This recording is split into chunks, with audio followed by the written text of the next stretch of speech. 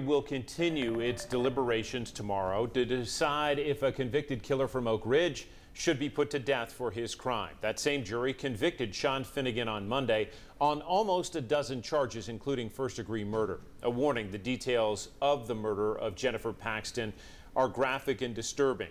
Finnegan kidnapped, tortured, and killed that woman from Knoxville and then kept her body in a freezer for 8 months.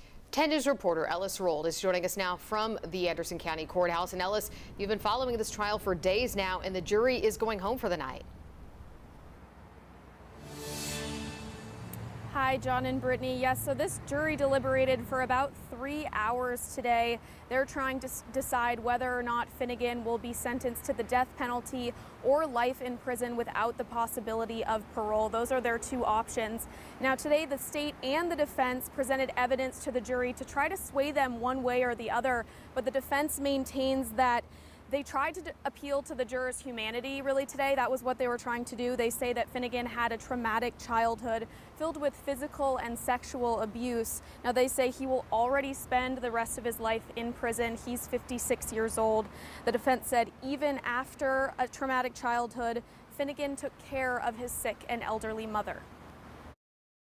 Despite all this brutality and carnage and disrespect of another human being, that somewhere, somehow, Sean Finnegan does have love in his heart, and he took care of his mom.